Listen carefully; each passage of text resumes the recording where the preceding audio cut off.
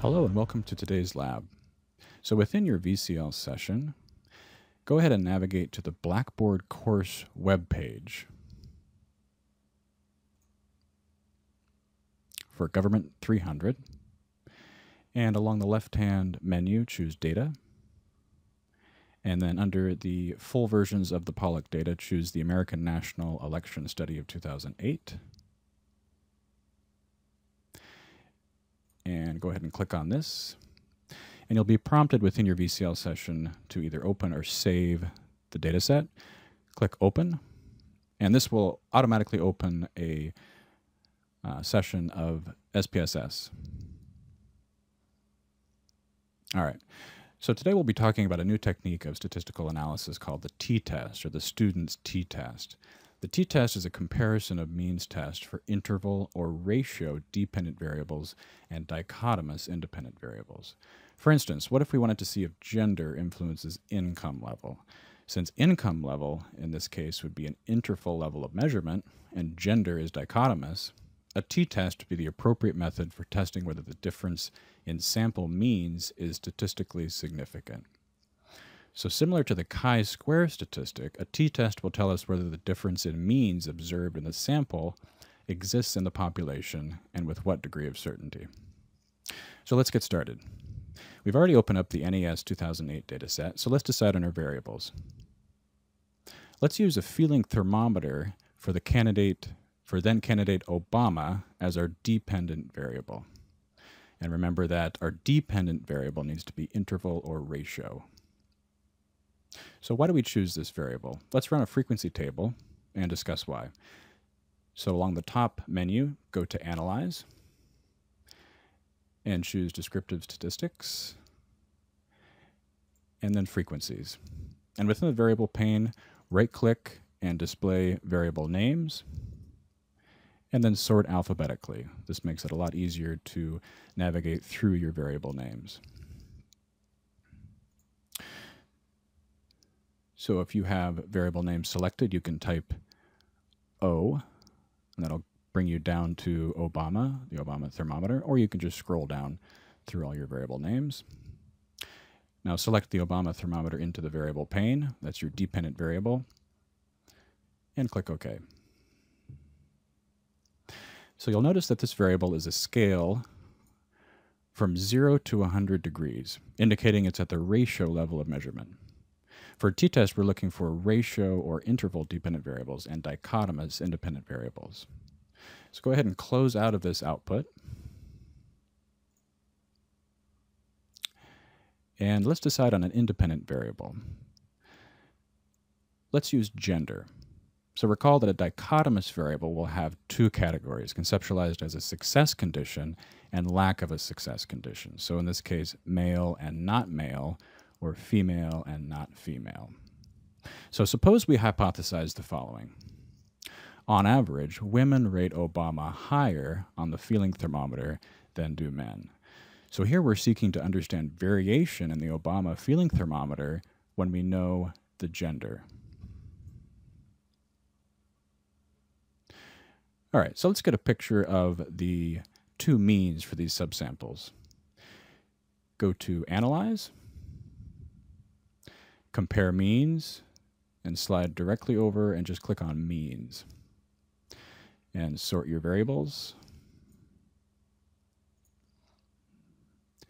And select the Obama thermometer. And you want to place this in your dependent list. And select Gender. Place this in your independent list. And click OK. Now, in the output window, it appears that men and women do differ in their mean scores for the president, as you can see under the report here, that males on average rate Obama 56.27, whereas females rate Obama 59.17. But importantly, we do not know if this difference in our sample also exists in the population, and this is why we need the t-test.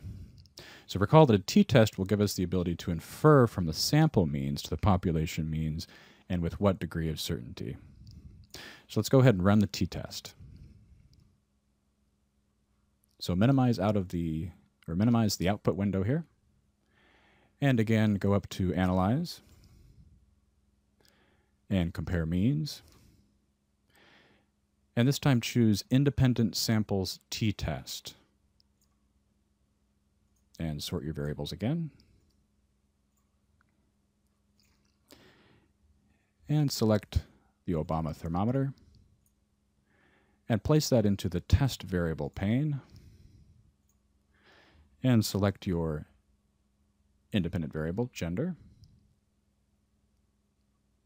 And place that into the grouping variable pane. So at this point, you'll notice that SPSS asks us to define categories of the IV. This is an important step. So SPSS is asking you to confirm how the two categories of your independent variable are coded or labeled. For instance, they may be coded 0 and 1, or they may be coded 1 and 2. In this case, our two categories of gender are coded as 1 and 2. So click on Define Groups, and make sure Use Specified Values is selected. And then under Group 1, simply put 1, and under Group 2, put 2. Click Continue.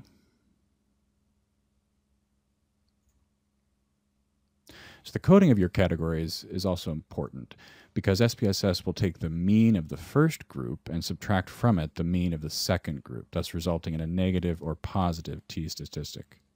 In this case, female is group 2 and male is group 1. So if females were to rate Obama higher, we would expect a negative t-statistic. And remember that the t-test statistic is interpreted in absolute terms as distance between the two means.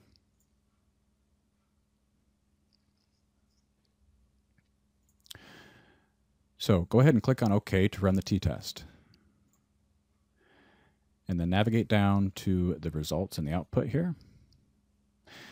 So you'll notice that we get a negative t-value, just as we discussed, of negative 2.432. That simply means that our second group's mean is higher than the first, which is what we observed earlier. Females rate Obama higher than do males. And we get a degree of freedom of 2,301. So recall from Professor Daigle's lecture videos that once we calculate our t-statistic, we look it up on a table of critical values to get the p-value, or the probability of making a type 1 error. When we use SPSS, conveniently, we actually don't need to consult a table of critical values.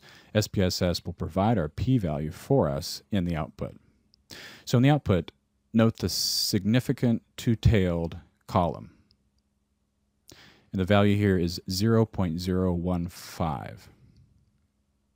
And you're going to look at the first figure here under equal variance is assumed.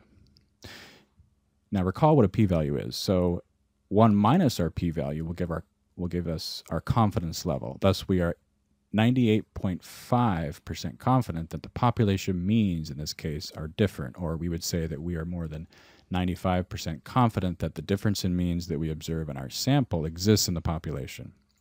So to put it all together, we can state that with a p-value of 0.015, we can reject the null hypothesis and claim statistical support for our research hypothesis that, on average, women rate Obama higher on the feeling thermometer than do men. We are more than 95% confident that women are more likely, on average, to rate Obama higher than are men. Our next lab video will feature ANOVA, or analysis of variance.